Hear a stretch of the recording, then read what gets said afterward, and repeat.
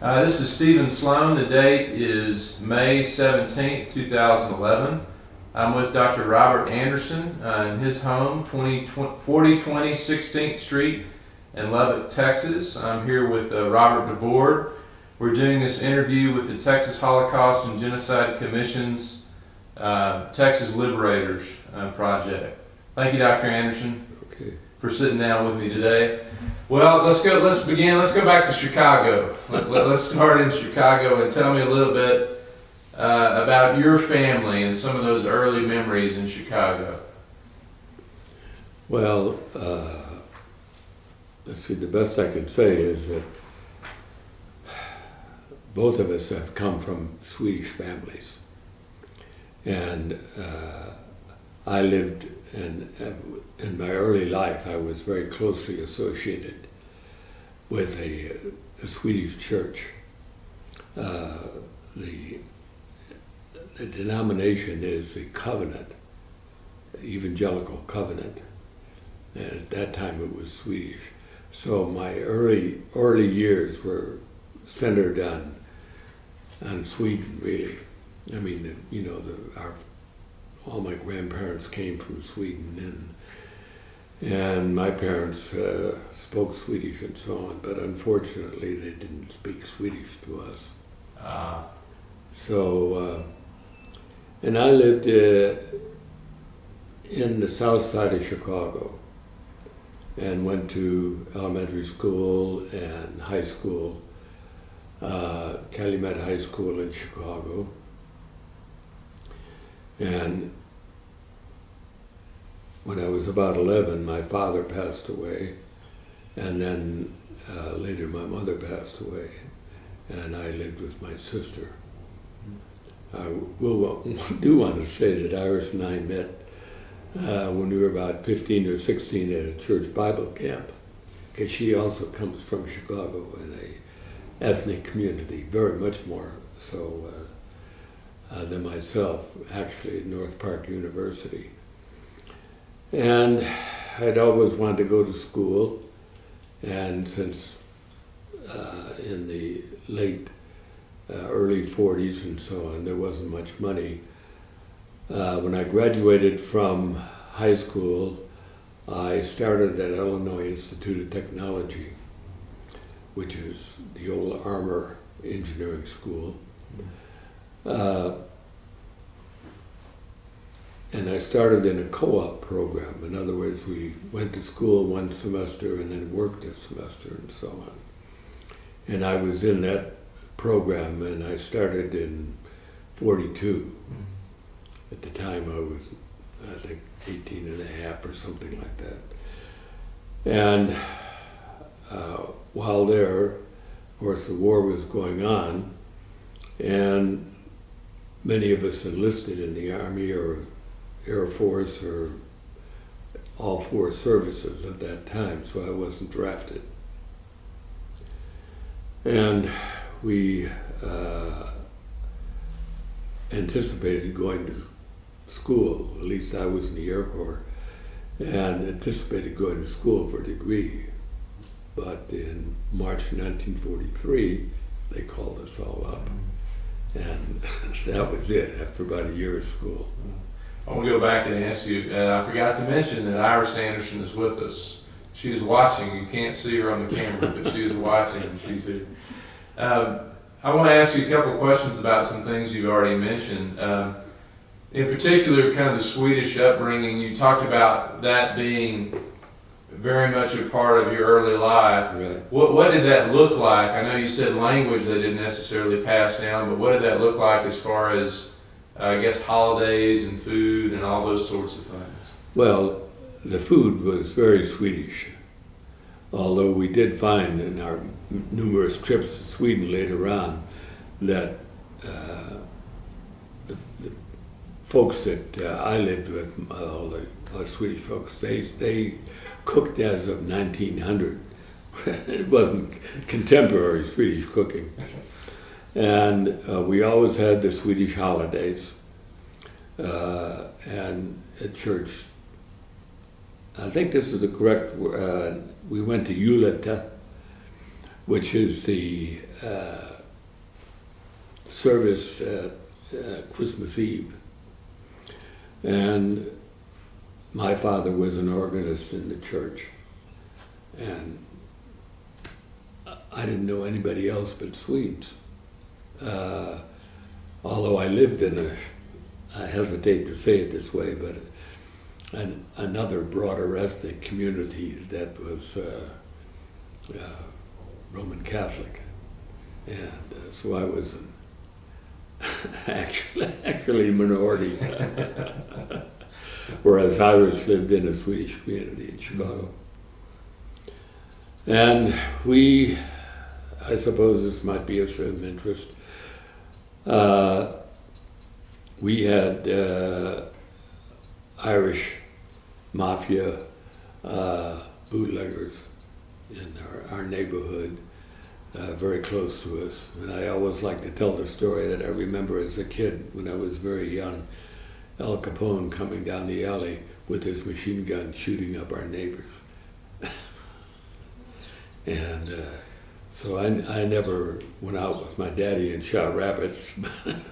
We had the Chicago Mafia trying to knock off the neighbors, which they were succeeding in doing to a certain extent.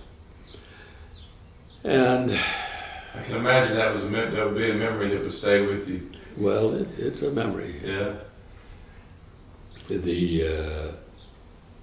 The leader of the family that were involved was Spike O'Donnell, and you can find him on the internet, on the web.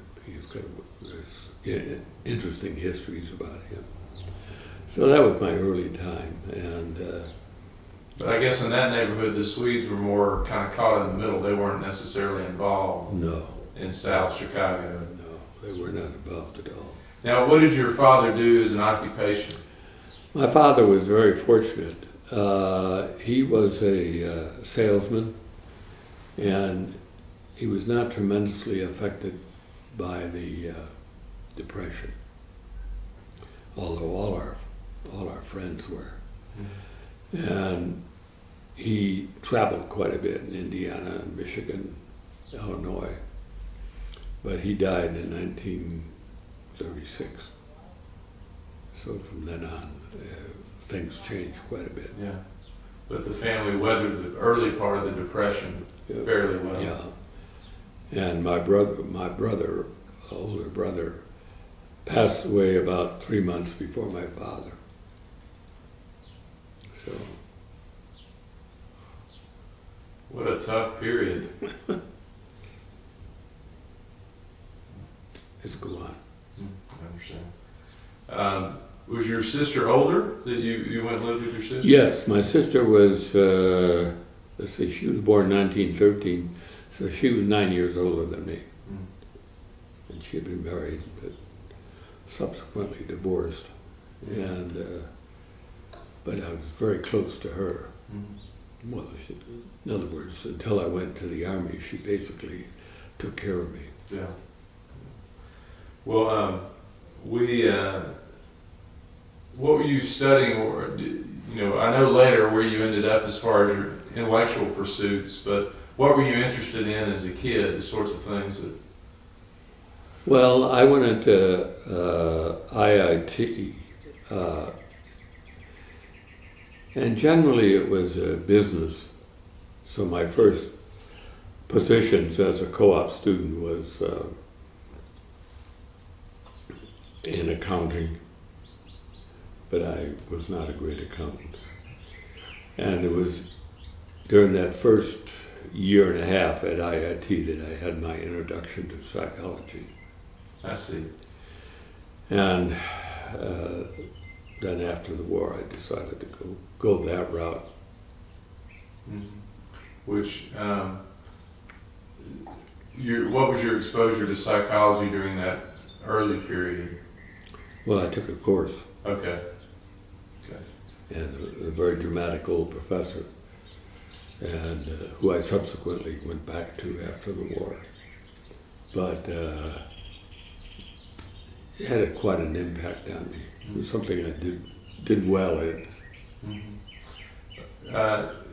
you remember what it was about at that age, about psychology, that stimulated kind of your interest? No, it was more just a general course, you know, the basic course. I see. And my mother had been very, very ill,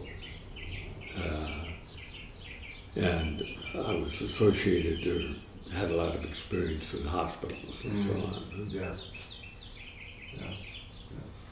Well, let's go forward a bit. You talked about the decision to enlist. You didn't have to enlist, so can you tell me a little bit about what you remember, the reasons behind deciding to enlist? Well, the recruiters came to the university and they encouraged us to enlist, and everybody did. I mean, you know, if you weren't being drafted, I was 18, and if you weren't drafted, why, you weren't so good.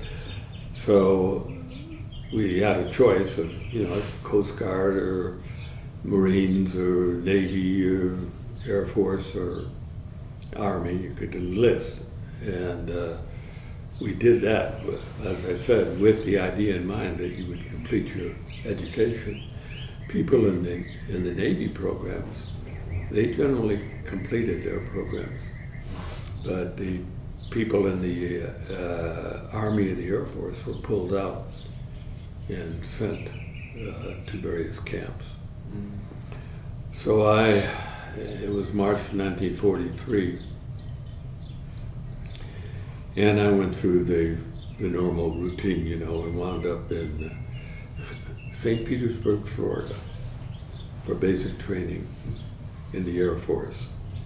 And we had a real rough time. I lived in a hotel that they had taken over as a barracks, but went through all the preliminaries, you know, the marching and all that stuff. And then following that, I was assigned to training as a radar operator. And I spent time doing some instructing and so on in radar, which was new at the time, and had quite a bit of experience around Bradenton, Sarasota, Florida, in that area, which was very primitive then. And then this business about the ASTP came up. Are you familiar with that? Yes. The Army Specialized Training Program. Yes. And so I applied for that, and I was accepted. And my induction of that was at DeLand College, and I can't remember, it was near Sanford, Florida, near Orlando, that area. And from there, I was sent up to the University of Georgia in Athens. And this was in engineering. And the idea was that we were to go on and finish our degree programs. But as you probably know, and there's a lot of information about the ASTP, there were some 250,000 young men who were in the ASTP programs all over the nation. I don't know if Baylor had one. I know the University of Texas, El Paso, Texas Tech. I don't think Texas Tech did have a program at that time, but we were spread out all over. My neighbor, I think, was at the University of Washington or Washington State. And then, let's see, I went in ASTP around February, started the University of Georgia at Athens. In March of 1944, General Marshall decided, have you heard this story before? No, please. We need to have it recorded here. Oh, in March of 1944, they decided that the ASTP program was expendable and they needed troops to fill out the divisions that were going to Europe for the big invasion. Yes. And so they canceled the programs all over the nation. And all of us were put into various divisions.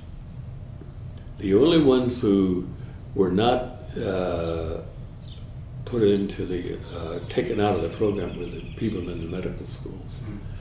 So you'll find a few physicians around, and we have one of them living here, who went through medical school in the ASDP program. And of course they weren't through till after the war. Well, do you remember the moment you heard the program was canceled and you were being... Oh boy, we didn't know what was going to happen. I mean, they put us on a bus and we went down to the 10th Armored Division. And 800 of us went into the 10th Armored as privates. And of course, the 10th Armored was an established division. It was formed in 1942. So it was, I mean, they had the officers and the enlisted people, the non-commissioned officers and so on. And we just filled in. And I was fortunate, since I had been in radar, I was put into the signal company, the 150th Signal Company. But many of my friends either went to be tankers or infantry and so on. Mm-hmm. And probably wouldn't be here if it had been that way. And so we went in March of '44, and by September, the division was sent overseas. Yeah, well, by that point, you knew what you were training for, and you knew what was next. I mean, you knew you were probably going to Europe. We just knew we were going to Camp Shanks in New York, but we didn't know where we were going. Yeah, where you were going from. We assumed as an armored division we were probably going to Europe. Yeah. Well, I wanted to ask, as you were talking about it earlier, what did you think of Army life? But I think I'm not a soldier. I adapted. I did what I had to do, but it wasn't my thing. And you just did what you had to do. Yeah. And there was no real love for it and so on, although a great deal of loyalty developed. As you can see here from that I told you about my activities with the Veterans Association. Mm-hmm. So we went to Europe, and I want to mention one more thing about ASDP. A number of us who were in ASDP, at least from the 10th Armored, and I'm sure Dr. Hartman will tell you from the 11th Armored, after the war we were involved in a Veterans Association, and as the years have gone on, the leaders of those groups, like the Western Association, became the leaders of the Veterans Association. So I have been the president of the 10th Armored Association. But we've all come up to leadership positions because we were all very well educated. Mm-hmm. Most of us continued on with our education in various forms, mm-hmm. either completing a bachelor's degree or going on for doctorates and various levels like that. Mm-hmm. That's interesting. Well, it is, because here I was a buck private, at the bottom of the hierarchy, and now I have become a leader in the group. And I think it's very interesting. Had you traveled much in your younger years? I know later on in life you traveled quite a bit, yeah. But had you traveled much in your younger years? Prior to the Army? Yeah. No, we spent a lot of time in Michigan, but no. Well, this is all a lot to take in. Not only Army life, but going overseas and, well, going to the South, first of all, I probably had to have a little bit of culture shock. Well, I'll tell you, if you're from Mississippi, or had lived there, an experience when I was at the University of Georgia in Athens. I had a girlfriend, and her father was a professor at the University of Georgia. And they invited me over for Sunday dinner, and which, you know, you don't turn that down. So I went there, and it was a very formal Southern family. And at the Sunday dinner, they served some stuff, white stuff in a bowl. And they passed it to me, and I looked at it, and I couldn't figure out what the heck it was. It was hominy.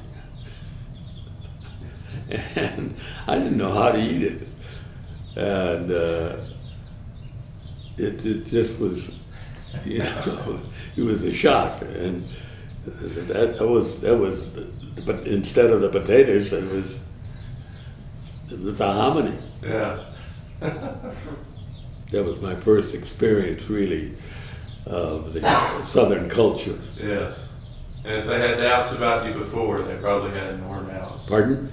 If the family had doubts about you before, they probably had more doubts after your dinner.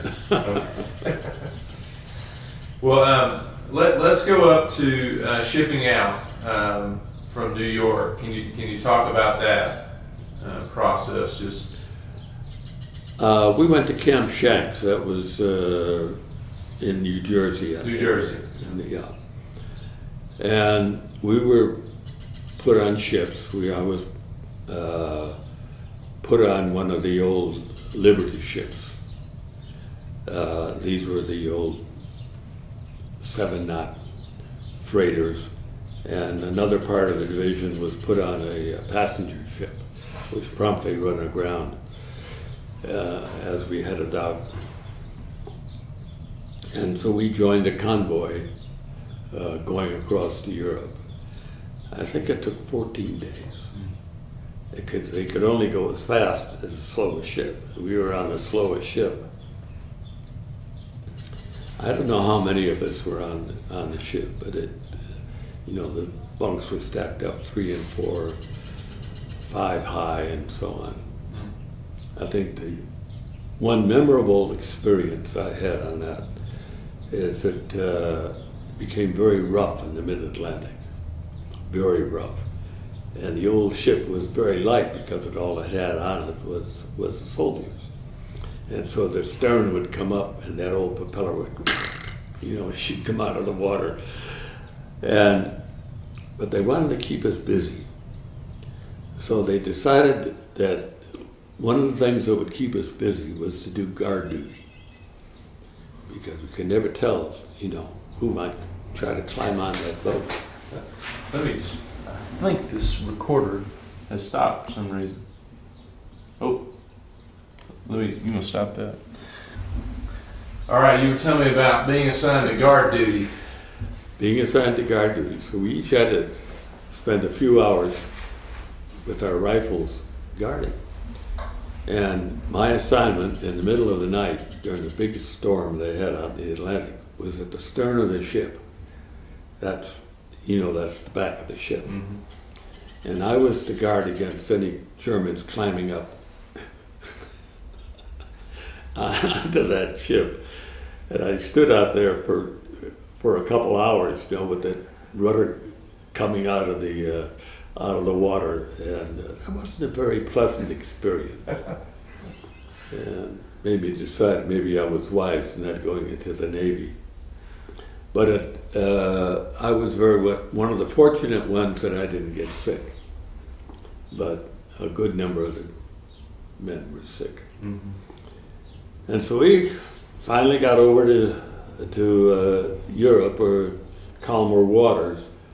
And my division was the first division to land directly in France. And we landed at Cherbourg. And Cherbourg had just, let's see, that was in late September and so on. And of course, the invasion was in June, so they had just cleared out that whole Normandy area. So we came in at Cherbourg and did our staging, what they call staging, in other words, getting ready in Normandy. So my first experience in Europe was in Normandy, with the hedgerows and so on, living in pup tents and with a lot of rain. What was some of your initial impressions of the situation there when you got there in September? People were poor. I mean, I had never seen that kind of, it was farmland. I had never seen a house where the people lived in one side and the cows lived in the other side. And, you know, it was really very rural. And I had never heard of the various liquors that they had. Of course, soldiers always go for the liquor and try to buy that. I'm sure every army in the world, the first thing that soldiers hid for is where's the booze. But there was none available. So it was very rural, and the hedgerows were so different, you know, and we did our jobs in getting ready to go into combat, which we had no idea, at my level, no idea of what was going to happen. Well, what was the mood, what was the conversation like, do you remember, among the men? What was it like? Yeah, I mean... God, I wish this rain would quit. Yeah.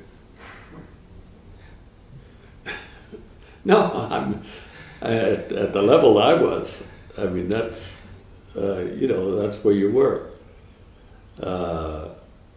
And then you had your various assignments to your units, but we had no idea what we were getting into. Absolutely none. Now you were in the Signal Corps. I was in a signal company. Signal company. Yeah. But you were doing wire. I was a wireman. Yeah. Yeah, you were a wireman. Yeah. You had to climb telephone poles and lay the wire. And at that point, we had 2 vehicles in our unit. Not in the signal company, but in our unit. One was a half-track, and the other was a Jeep. In an armored division, they didn't call them Jeeps, they called them Peeps.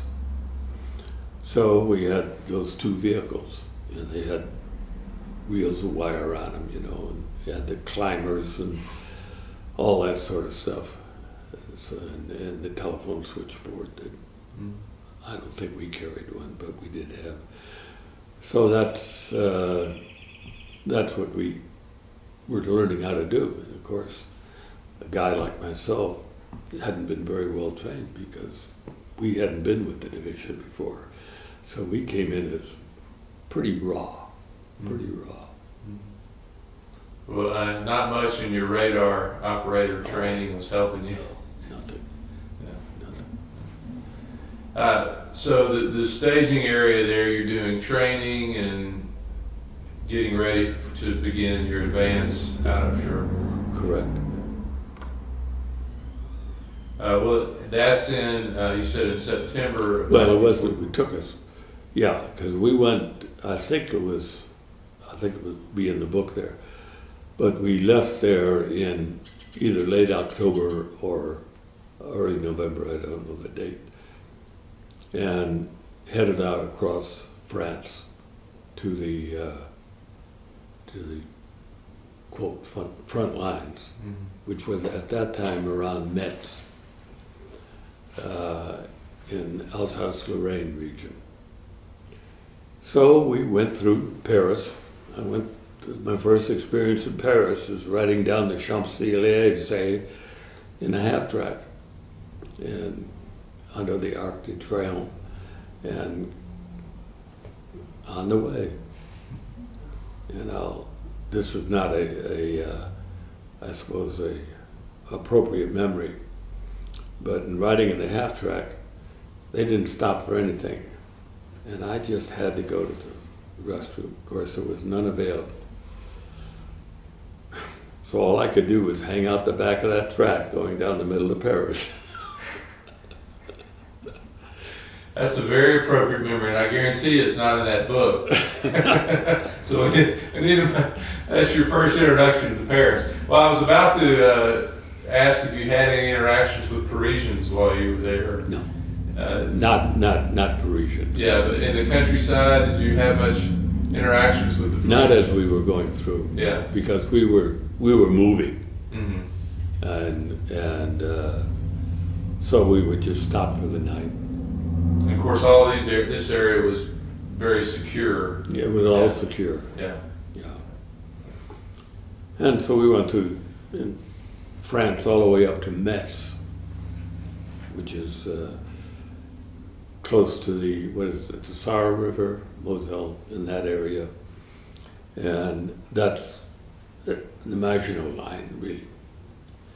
And so our first combat experience was trying to penetrate the Maginot Line with the tanks and so on. Can you walk me through that experience? Just, you know, you're a soldier, but that first experience where you realize, okay, this is real and we're at war. Yeah, it was not for us and Signal Company. What we would do is run wire from the either division headquarters to Combat Command B, which is equivalent to a regiment, or from Combat Command B up to battalion.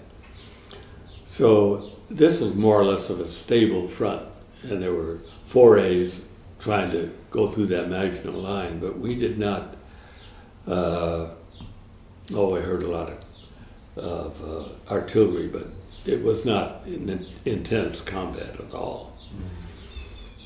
And the first real combat that I experienced was we went up to a town called Thionville, which is on the Moselle, close to Luxembourg. Mm. And at that point, we went through Thionville, and parts of the division were the 1st Army Division or into Germany, and it was a border. And I suppose another experience that I had in Thionville or outside Thionville, which is a very lasting, uncomfortable memory, is that we didn't have a lot of heavy clothing. We were getting it gradually, but we had, as a wireman, you had to go out and you work with your hands, so you had gloves. And I lost a glove, and there was no other glove, so I was without a glove. So we were parked on a road in the convoy, and I looked over there, and there was a whole pile of soldiers, dead soldiers.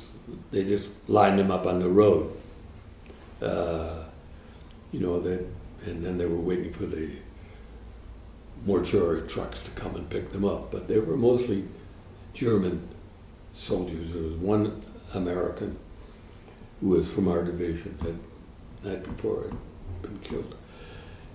So I went through those looking for gloves. Mm-hmm. I found a glove. Mm-hmm. And, excuse me, I took it from a young German soldier, and on his belt he had "God is with us." Gott mit uns. I'm sorry. I've had a post-traumatic stress syndrome. Yeah.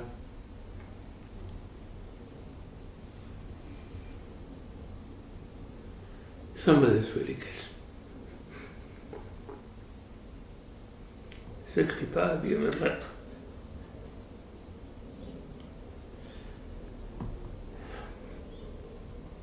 I'll be okay in a minute. No, you don't apologize, and please take your time. But my thought was, Jesus, I've been praying to God all my life. and he was my enemy. But the same thing. It didn't make sense. It didn't make any sense at all.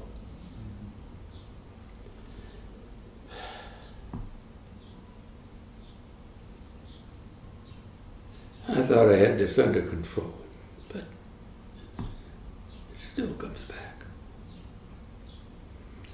Well, you know, to have that sort of intimate encounter with the enemy and identify that had to be a very powerful moment for you. Yeah, it was. Yeah. You know, what the hell are we doing here? Yeah. So we went through Thionville, and in that area, Mertz area, and if you want, you can read it in the book. And this was in December, early December, around December 13th, 14th. And that's when the Germans broke through on the Bulge. Mm-hmm. Now, we were just south of Luxembourg. And the Germans had broke through, and the southern end of their line was in Luxembourg. Mm-hmm. You probably have heard this before. So it was right above you. You right were right below the Bulge. Yeah. And so General Patton, in all his wisdom, said, we've got to stop the Germans. 10th Armored Division.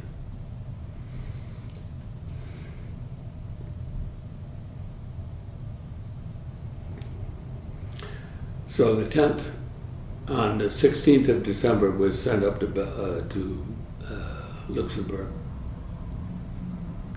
And I remember the first night in the Luxembourg billet, and the division was split up.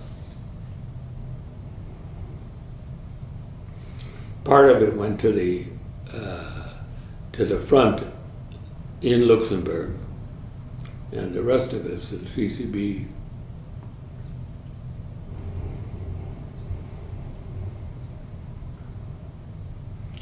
were sent to a town called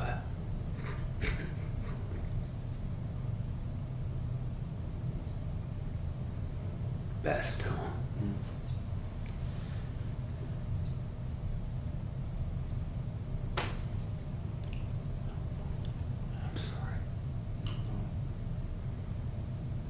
But we were sent to Bastogne. And our division was the first troops to stop the Germans. Show you what happened here. Maybe I'll get myself together here a little bit. I haven't done this in a long time.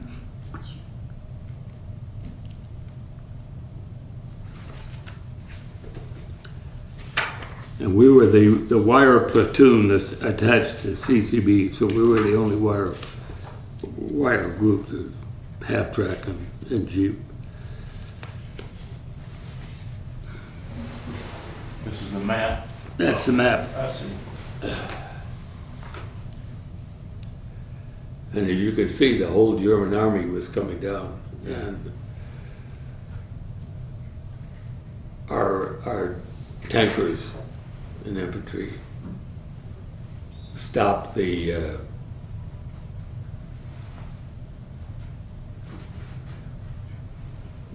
you want me to wait? No, you're fine. Anyway, we were there about 18 hours before the 101st Airborne Division.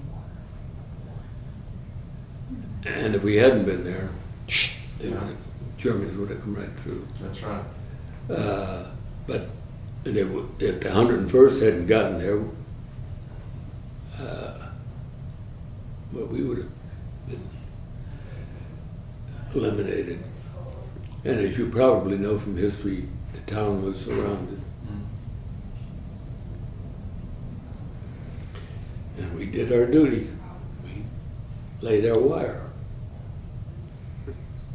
And that's what this comes from. Yeah. So, starting with the 18th of December,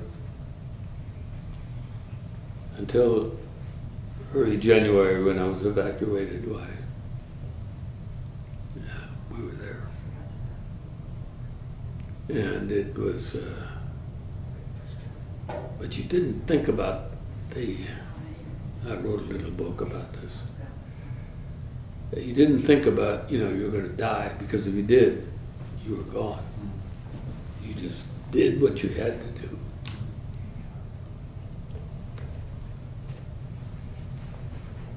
Well, maybe I have a little scotch. Yeah, we know that's why. You didn't ask for it.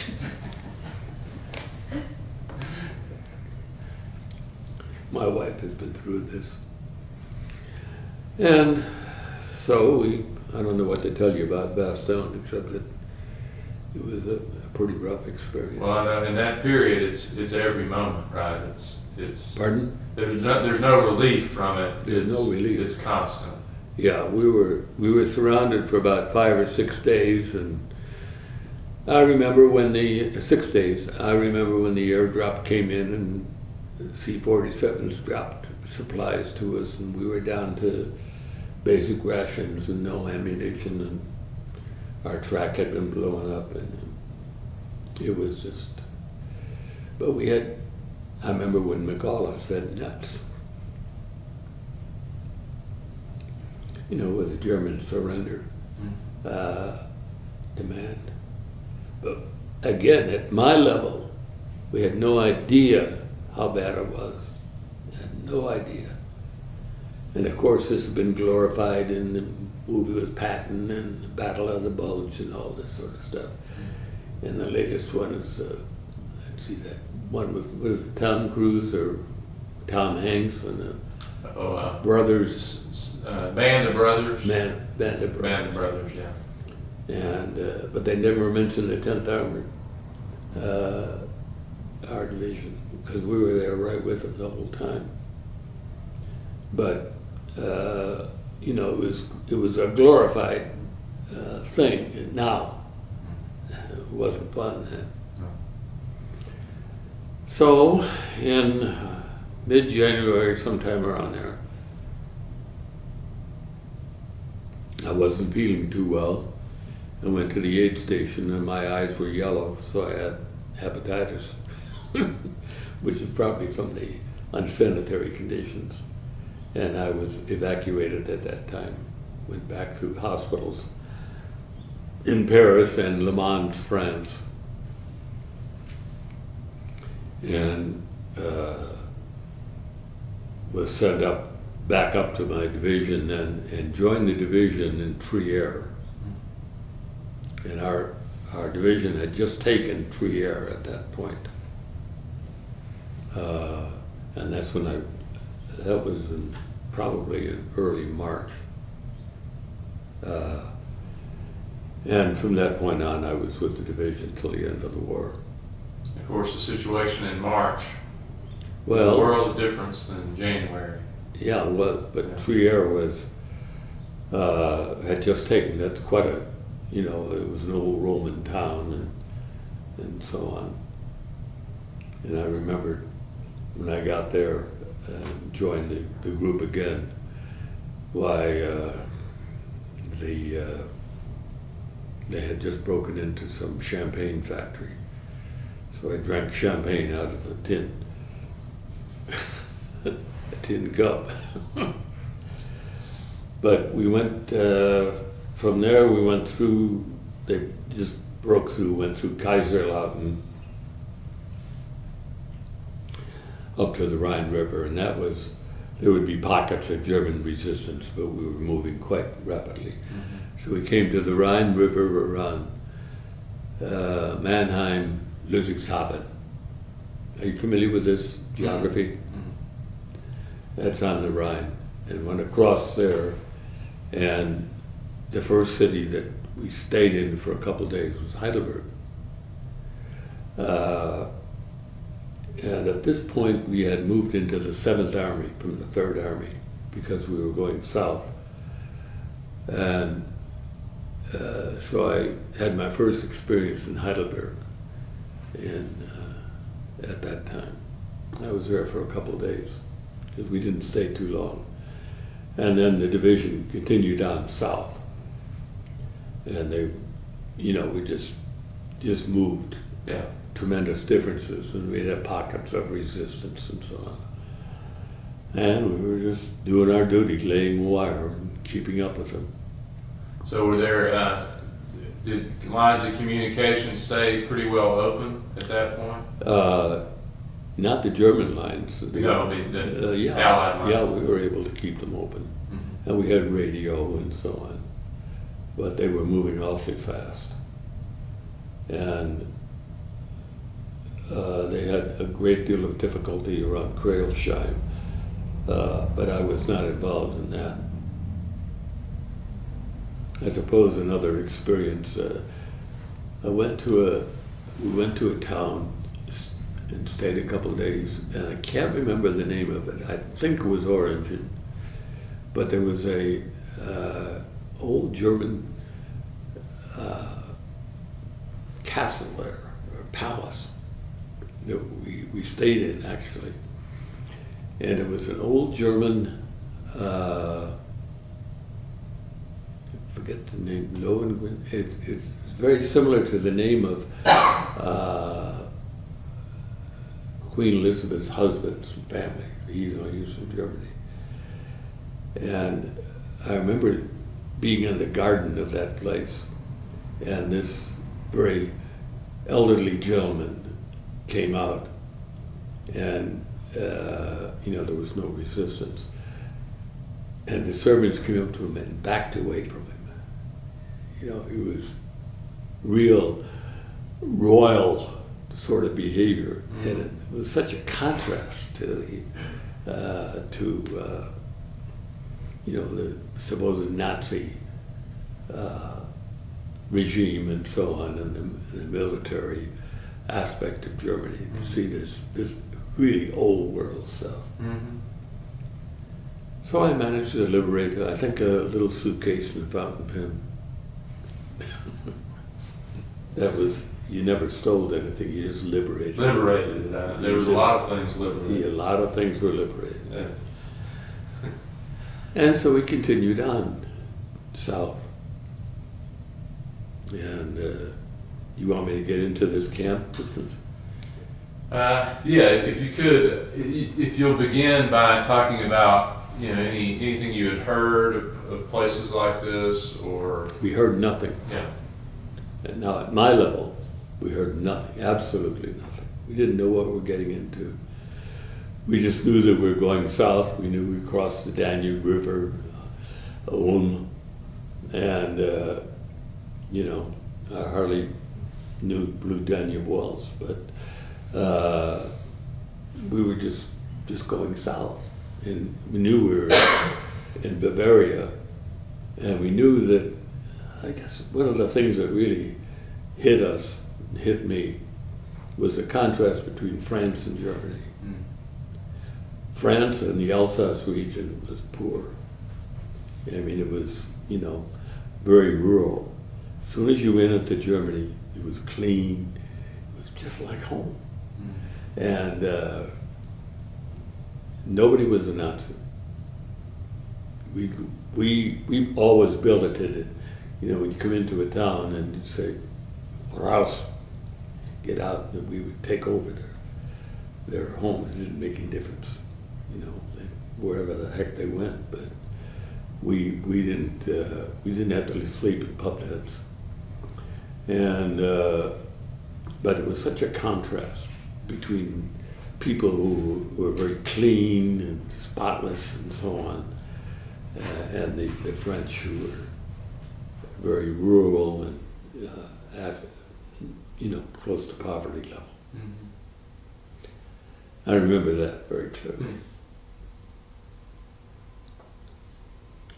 So on we went. Mm-hmm. Well, let's talk a little bit about. One thing that were you taking on prisoners at prisoners of war? That a lot of we were taking. You see, in the book you'll see that we were taking on tremendous numbers of prisoners, and they were young kids, many of them. But we liberated thousands of, not liberated, but took thousands of prisoners, and you'd see them marching down the road, you know, being guarded and so on. I had no contact with them at that point. Well, let's move into when you're getting into the Landsberg area, or is it Mittelbaum? Mittenbaum? I'm saying Mittingen. Okay. When you get into the Mittingen area and you begin to hear of the camps. Didn't hear them. We just went into the camp. Okay. My experience. I have to talk about my experience. Yes. Well, I want to go through your experience. My experience was all of a sudden here we are. We're in a camp. Okay. And sleep in those barracks that they have there. And don't talk to the soldiers. There's a lot of Americans here. You can see the picture. Don't talk to them. I remember that because there might be German spies. Now, I'm sure at the higher levels they knew what the situation was. And that was my first experience at seeing people with the striped uniforms that you've seen in the pictures. So that the picture here is of American prisoners, but there were really a lot of real concentration camp people. And the other thing that struck me was they looked like Mongolians. And they must have been from Russia or something like that. But there was a lot of people that didn't look like Germans or didn't look like us Caucasians. They were obviously from a different ethnic group. And they were wearing the striped uniforms, and they were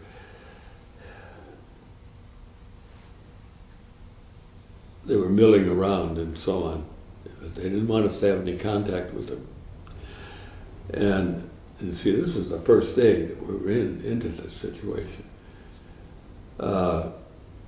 You may not be familiar, or maybe you are, with how you're fed.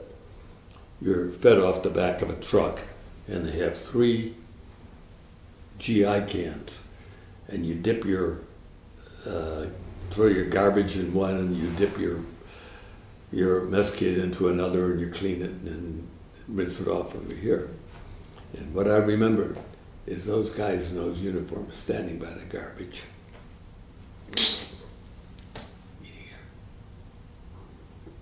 Any sort of sustenance that they could get. Pardon? Any sort of sustenance that they could get.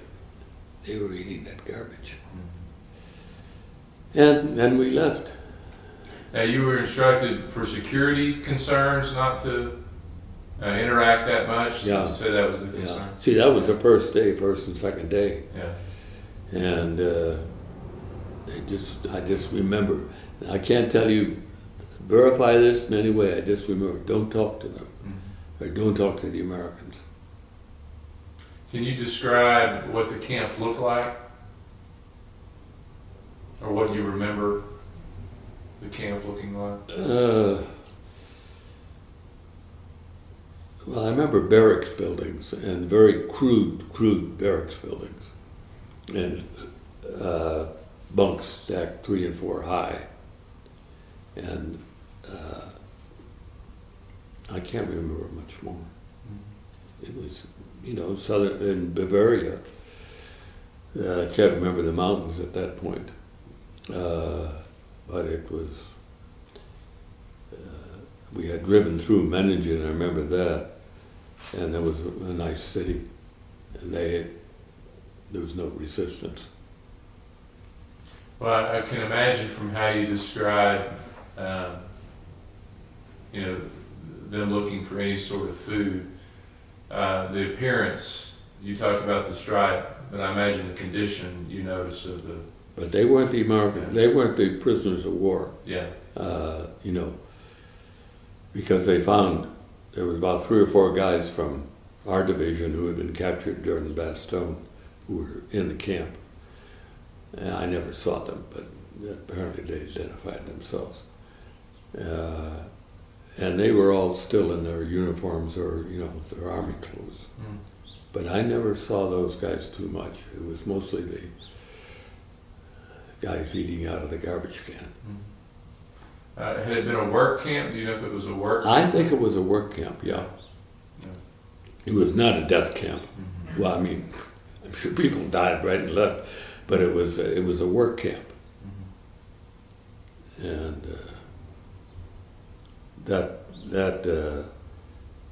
Dachau, I think it might have been they call it a Stalag number, but it probably was some offshoot of Dachau or something like that. Mm-hmm. My neighbor will tell you about that. Yeah. Yeah.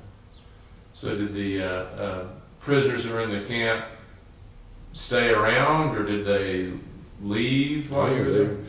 Yeah. I don't know. Yeah. I don't know. Y'all kept moving. Huh? We kept going south. Yeah. So we went south, and my unit, CCB, went into Austria at the town of Fussen, Fussen. And this was our first entry into Austria. And within a day or so, or within a day, we were in the town of Garmisch-Partenkirchen. Garmisch-Partenkirchen was the center of the 1968 right there Olympics.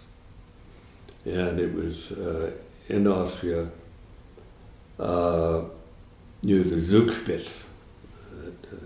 The Zug is train in German. The mountains, you know. Mm. And at that point, this was around the 1st of May. That was it. So we occupied Garmisch from that point up until September. Mm. Well, you told me your impressions of France and Germany. What were your impressions of Austria? Beautiful. Yeah. Beautiful. As a matter of fact, when I was there, Zugspitze had was quite a tourist area, and there was a train that went up the mountain, and I remember taking the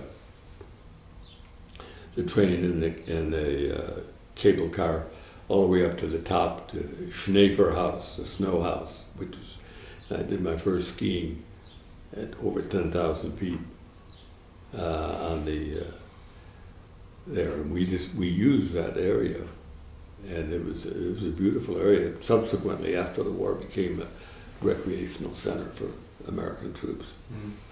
But it was beautiful. Mm. Put us up in the Bahnhof Hotel, train station hotel, and from there we did our job of laying wires, you know, getting communication going, and never found a Nazi. Well, where were you when you heard of the surrender? Right in Garmisch. Yeah. And do you remember how you responded when you heard? It was relief. It was relief. But all we could think about was, I suppose now we had to go to Japan. And that actually was the word. You're going to go to the east. Mm-hmm. And there was no question about that. So we were there for some time, and I became sick in Garmisch, and again was sent back to a hospital in France, Nancy, France, which is near Metz. Mm. And while there, I was looking through the roster at the Red Cross workers, and I saw his name, and I said, "My God, is one of my sisters and one of our family's best my sister's best girlfriend, who's in the Red Cross. Lois Nelson. And so I immediately had a contact in the hospital with Lois, and I became sort of a volunteer for the Red Cross there. It was fun. And I went back and joined the division, and then in September, they had a point system, you know, a number of years in service and so on, and then you went home depending upon how many points you had. And I did not, since we came in, most of us came in late to the division, we did not go with the division to leave in September to go back to the States. So I was assigned and sent to the 71st Division in Augsburg, Germany, which is a little bit north. And stayed there for some time, doing nothing. And what did you do to pass the time? nothing. It was, oh, I think I did some work in finance, but really nothing much. And then started the trek home, went to Antwerp. Never got to England. And I arrived back in the States in mid-January after a 10-day trip across the Atlantic again. Well, I ask about VE Day. Where do you remember hearing the news of VJ Day? Yeah, I think I was on a train coming back from the hospital, and in a 40 and 8 car. They used to put us in 40 and 8 cars. You know what a 40 and 8? I do not know what a 40 and 8 car is. 40 men or 8 horses. That's an old, in other words, it was not a passenger car. Yes. And, but that was the name, 40 and 8. And I remember that. And it was not, I don't think the impact really hit it, but we realized then we wouldn't be going to Japan. Well, I know you were anxious to get back home. Oh yeah, I was. We've already established you didn't want to be a career. I established. Oh, I had a girlfriend over there, and I thought, gave it some thought, but fortunately, I decided that wasn't the route to go. So I came back. I think I was discharged January 16th from Camp Grant in Rockford, Illinois. Immediately went home to Chicago. And I think a week later, or something like that, I called Iris, because we had been in correspondence, and went up to her house on the north side of Chicago. And Iris, can you describe that? Is she there? She's there. You tell it. Huh? She wants you to tell it. It's your story. Well, I remember going to her house, and it was in this, again, the Swedish community. And I think we saw each other, and that was it. Were you Swedish enough for them? Her father was an immigrant, Uh-huh. and her mother had lived in Sweden, and she lived in it was really a very ethnic Swedish community. Yeah. With North Park University, which is at that time was very Swedish, Yeah. church-related school, and but it was we had known each other from church experiences when we were kids. So the church I went to and the church she went to were part of the same denomination. So we were very familiar with. Although I am not familiar with her father's Swedish accent, so So were you married that spring? We were married when was it? Oh, May. May? Yeah. Uh-oh, you may have an anniversary coming up. May 25th, wasn't it, Iris? Yeah. You better remember that. And the Swedish church. And at that point, I had already started Illinois Tech. Okay. And then I transferred to the University of Chicago. I had about a year and a half or something like that. And my professor at Dr. Boder at Illinois Tech suggested I go to Chicago.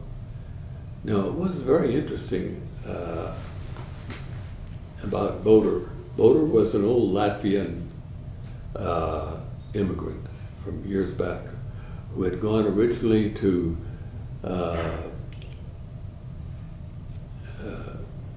Mexico and did some work down there as a psychologist, and then came up to Chicago and became a professor at Illinois Tech. But he had a Jewish background. And after the war, or right after, he got the idea of doing oral histories with people who had been in concentration camps. Interesting. And so he took an old wire recorder and went over to Europe to interview concentration camp survivors. And the interesting thing was that the wire recorder at that time was patented and developed at the University of Chicago, rather at Illinois Tech. Oh, was it? Yeah, and I remember having a professor by the name of Hayakawa, who subsequently was a senator from California, brought that into class. This was before the war, and demonstrated it to us. But anyway, David went over to Europe, and he recorded all these interviews with people. He came back, and he had all these wires. Now, you guys don't know what a wire recorder is, but if that wire becomes goofed up, I mean, you got problems. And it was just a very thin wire. And so he gave me a little job of helping him sort of straighten out those reels of wire, because when he got over there, he didn't realize there was a different current. You know, we have 110 or 220 over there, so there was a different speed associated with, so the damn things didn't wind correctly. So he had all this data on wire that was almost impossible to regain. He subsequently has written a book about that, by the way. Those interviews. It's David Boder, B-O-D-E-R. I don't have a copy of the book, but he did publish it. And I'm sure through Amazon or through your through the library. To the libraries, you can find that book. But it would be some of your best information about the experience of the concentration camp, the death camps. Were you able to save any of the recordings? No, No. but I don't know if he did it. I just spent time with him in his home, and that's when he introduced me to classical music and so on. They were very German. He had lived in Germany, in Austria. So that was a very interesting experience. But anyway, I went to the University of Chicago, and at the time I went, Iris, were you pregnant then? Yeah. Yes, I had to. We didn't control things as well back then. You would have scheduled this differently if you had thought about it. Yeah. And we were living on the north side, and I'd take the streetcar and the elevated train down to Chicago. And Iris helped me quite a bit. We had some contacts. Before you got into Chicago. Pardon? Before you got in, started at the University of Chicago, you had that ruptured appendix. Oh yeah, Oh, your appendix ruptured. up in there, and I went to the Swedish hospital, and nowadays it would be nothing, but then it was quite a bit, and so Iris had to go down to the university and register me, didn't you? I had to go down to university at about 8.5 months pregnant to register you at the university. And Fortunately, we had a friend down there that helped me. Oh, our friend, one of our friends down there, was from the same Swedish community, and we had two friends, and one of them was at that time an adjunct professor or something like that. He subsequently became president of North Park University. But so I started out in psychology, went into psychology at that point. And I suppose another relevant thing is that's when this darn post-traumatic thing really hit me. And so I went over to the counseling center in Chicago and asked for some help. I didn't go to the VA. Probably my life would have been differently if I had gone to the VA, because a lot of soldiers did. So I started out in psychotherapy there. And at that time, in 1948, a professor had come from the University of Ohio to Chicago to take over the counseling center. And he was probably, at that point, one of the outstanding psychologists in the United States. His name was Carl Rogers. And he's published a tremendous amount. I don't know if you've ever heard of it. I've heard that name. Yeah. And he was director of the counseling center. He was not my therapist, but I became influenced by that experience, and that's when I moved into clinical psychology. Well, I'd like to ask you a little bit about that, because it is an unusual, I just know my wife's a psychologist, I said, and not a lot of psychologists, especially that do clinical work, have necessarily been in counseling themselves. So how did that, do you think that experience, how did it make you feel about psychology or going into psychology? Do you think that changed your career path? Well, it helped. I had about 300 hours of therapy, but I never had any medication or anything. Never. If I'd gone to the VA, it would have been different. Yeah. So I had, you know, my life was built around that. Yeah. And I subsequently, had, you see, in Chicago at that time, did not give a bachelor's degree. So I went on for the master's and then decided to go on for the PhD. And I worked with Rogers. Rogers was my dissertation advisor. So I joked about it earlier, what was your PhD research? Oh, it was a study of psychotherapy, and physiological measurements during therapy. And it's published.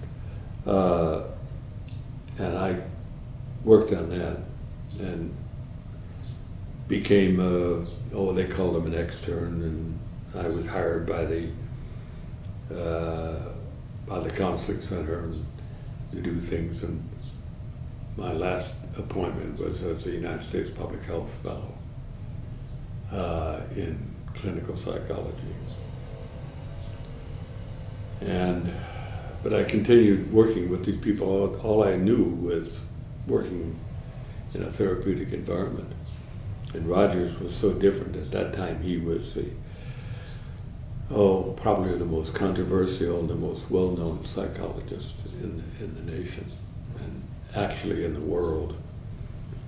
Because while at the counseling center, people used to come in from all over the world to study with him. And our situation was so different than most graduate programs. The graduate students were involved in the decision-making processes. So I had contact with people, brought them over for dinner from priests from, I remember one priest from a Jesuit from Netherlands and people like this. And it was a eye-opening experience, really. So different from our old ethnic background. And so in 1952, two of my colleagues there, who I was very close to, the graduate students, one of my professors went to the University of Texas, Carson McGuire brought in, and he brought in Bill Kell, who was a graduate student ahead of me. And then he brought in another guy who I was very, very close to, called Oliver Bound, at the University of Texas. And they needed another psychologist at the counseling center there. So they put the finger on me. So we got in their old Hudson and came down to Texas in 1952. And that, talk about culture shock.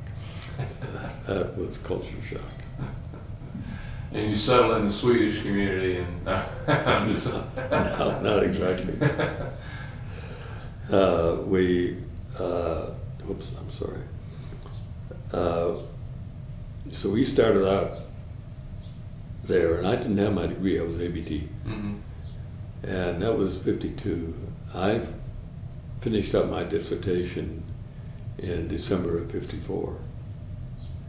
And when I had gone up to Chicago for my master's, I didn't walk for the PhD, which I regret very much because it was at Rockefeller Chapel, beautiful ceremony.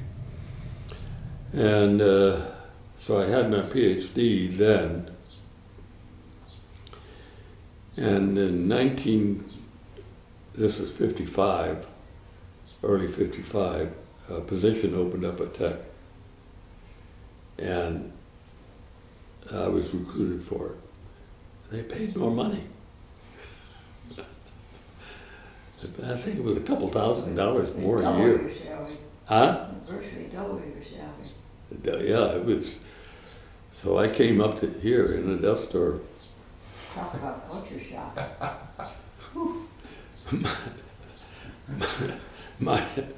My yeah, first, Austin was one thing, but Lubbock is a completely other thing. my first experience with Lubbock, coming up for the job interview, was I flew Braniff Airline. No, it wasn't even, it was before Braniff, in a DC-3 coming up here, and it was a dust storm. And that airplane tried to land here at the airport about 4 times and couldn't make it through the dust storm. So they went up to Amarillo and landed up there, and we took a taxi down to Lubbock. And that was my introduction to Lubbock, Texas. So we decided to take the job with more money. I mean, you go where the buck is. And faculty positions were hard to come by at that point. Yeah. So we started out here. Was that because a lot of GIs were graduating with degrees? Yeah. Yeah. Yeah. And it was a flooded job market. Excuse me, I'll turn it off for a minute. Sure. We All were right, now Iris reminded me of a story that you need to tell about back at Bastogne. Well, we were laying wire in the town. You know, we would just go through and lay wire any place. You didn't worry about telephone poles, just put it over houses and everything. And the order went out to the civilians that if you get caught cutting wire, you'd be shot. So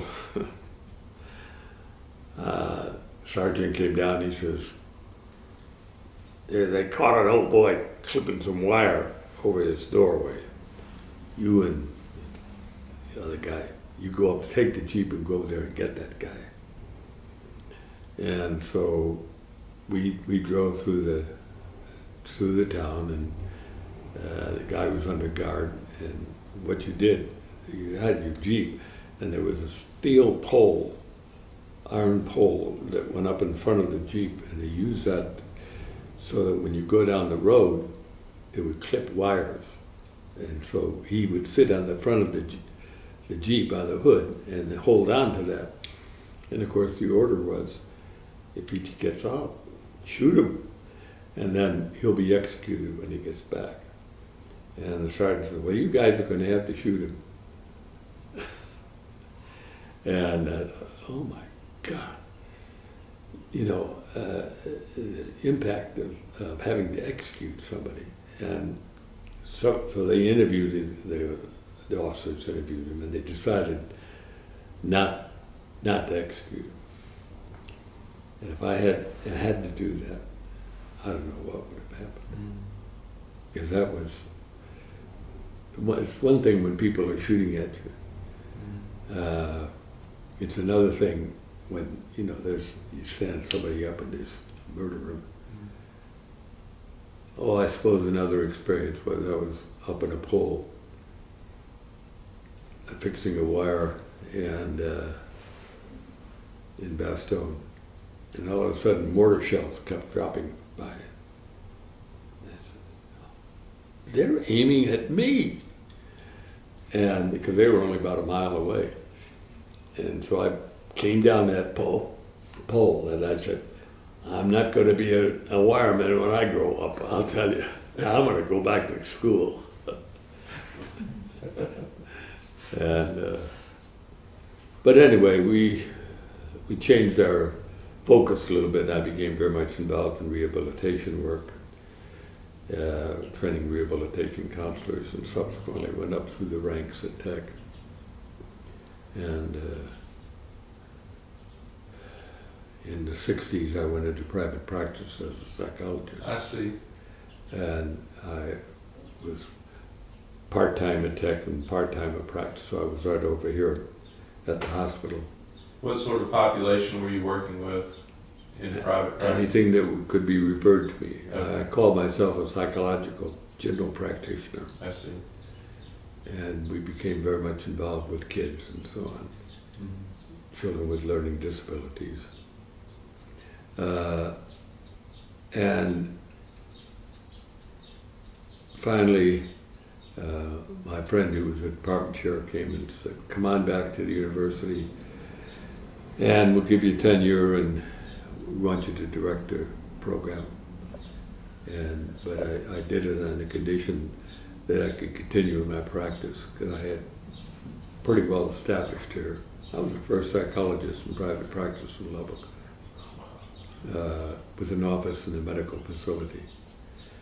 And I continued, came back to Tech and continued with that. And, let's see, I quit Tech when I was 70, that was 18 years ago.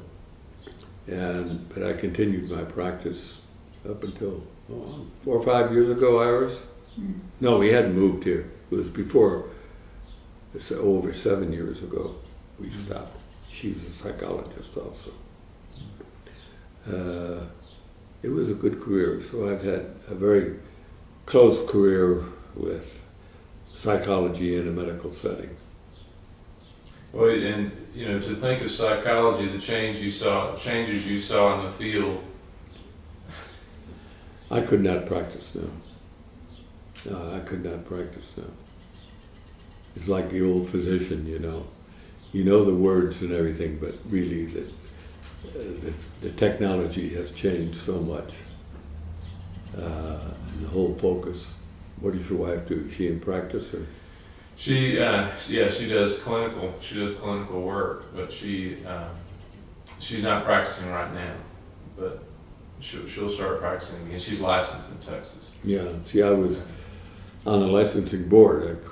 Some years ago, I could have signed her license for it. I was the chairman of the board.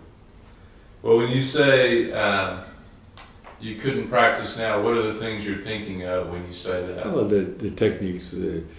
There's two things. One is the whole emphasis upon billing and so on. We didn't have any of that stuff. The insurance stuff, which is just killing these people out. And the other thing is that neuropsychology, I was doing some of the original work on that, but it has moved far beyond where I was when I was playing with it, because one of the guys that I went to Chicago with, who was one of the leaders in development of some of these tests, right hand. And then the cognitive behavioral stuff and the old psychotherapy as I knew it. I mean, Freud is out of the business. And we were very influenced by Dreiker's Adlerian psychology, and very much so. Even had Rudolf Dreiker's down here. But, I mean, that's, they just don't, it's things have changed. And I would say this, our granddaughter is a doctoral student at the University of Colorado in psychology. But she's not in clinical psychology, believe me. She's a research psychologist in what they call cognitive psychology. And her mother and daddy are both psychologists, and the old clinical psychologists. And that's not the way to go right now. I don't think. Well, it was a wonderful career for you, it sounds like. It was a very good career, and that's why we're here. Yeah. Well, it's interesting you mentioned earlier, I just caught a hint of it. If you had been working at the psychiatrist with the VA versus going into psychotherapy, how that might have changed. Well, yeah. Probably I would have gotten on medication at that time, what they were using. And I could have been a patient at a VA hospital. Yeah. Well, you know, Sure. you had a big one at Waco, you had a big one at Temple. But it just would have been different. Well, you got to experience the benefits. I had the Yeah. experience with Rogers, Yeah. which had a lasting, lifelong effect. Yeah, the medication was Thorazine, wasn't it? Pardon? The medication was Thorazine back then? Yeah, Thorazine's what they were using. yeah, for the VA Side shuffle. effects that were not very good. So I did it the hard way, but I did it the good way. Well, there's a lot I could still ask you, but I want to be sensitive to your time. Are there some things that we've remembered a couple of stories? There are some things I should have asked you about. Can you think that we didn't necessarily cover? Well, I think one thing is very interesting is that while I was at Tech, we started to get students.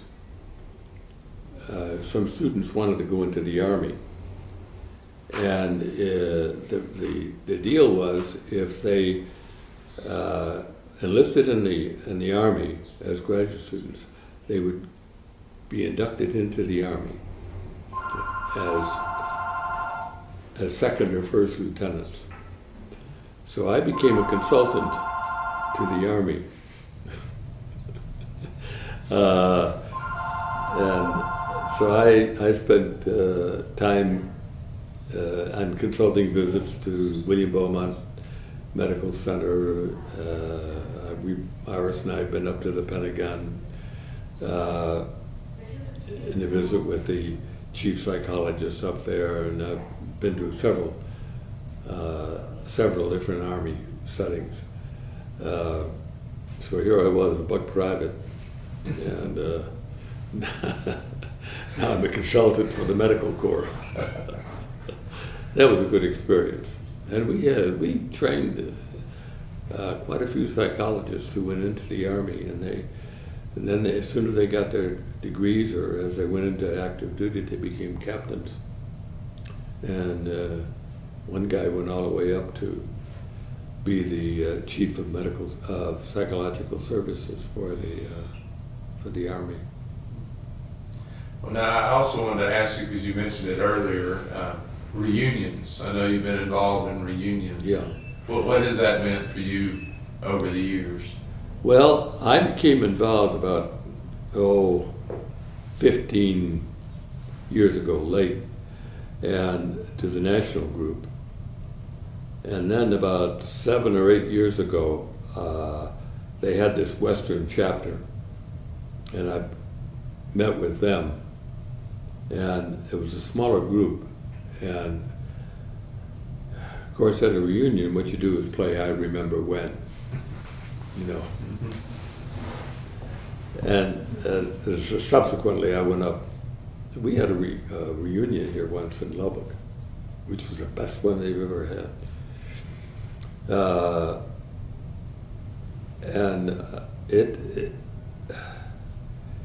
It's been a good experience. The group is getting smaller, obviously, and all of us are younger. None of us are officers. We're officers because we were all hell. Here I'm 88, and I'm one of the young ones. That's a good feeling when you get together to be one of the young ones. Yeah. And I probably won't continue much longer because having these reunions out in Phoenix, and it's just, I can't drive anymore on the highway. It's just too much. Yeah, but it's been very, very good. Yeah. Very good. And by the way, as I said before, the ASTP boys are the ones who've gone up. I think our current president is a son of a veteran, but the last few presidents have all been ASTPers. That to me is interesting. I think it's a tragedy because there was a cream of the crop, and then they went and put them in infantries and stuff and mowed them all down. Yeah. Oh, some of the divisions. I may not be exactly historically accurate, but one of the divisions that was sent up to man the front lines before the Bulge was 106th Infantry Division, which was composed of a large number of ASTP boys. And they just sent them over there, and that was supposed to be the quiet front. And they put those boys right up there in December, and that's where the Germans hit. Yeah. And they were devastated. And we had, our infantry had high casualties too. And so many of the lower level people were nice brain college boys. Well, Dr. Anderson, I want to thank you for two things, for your time today and for your service to our country. And I know Robert wants to thank you for that too. Well, thank you. Yeah. Robert, were there any questions that you wanted to ask? I did want to follow up on the ASTP real quick. I wanted to go revisit that. If you could talk a little bit more, we had discussed with another veteran who was not in the ASTP program, and he discussed a tension when the ASTP men arrived. Was there any tension in the 10th Armored Division? Well, all our commissioned officers at that time, they already had their ranks. And I don't think there was a lot of tension. Hell, we were just cannon fodder. And I think if anything, there could have been some resentment. We got a bunch of untrained guys. But I didn't feel that tension. And very few of us went up in rank because we moved so fast and got into this combat. And hell, they were devastated. I forget our casualty numbers, but they're pretty good, and the wounded and so on. Well, your training was not very good. And the training was not good. And a lot of these boys going into the infantry units, they weren't trained at all. Yeah. And I resent that. I resent that. And not my service as such, but the fact that if you read the history of the ASTP, you'll see that General Marshall and a couple of the others didn't want this program in the first place. And subsequently it went through, and then it was wiped out, Yeah. in March of 1944. Yeah, overnight, yeah. Yeah, you'll find that out from Dr. Hartman too. Oh, well, thank you, Dr. Anderson. Okay. Sorry I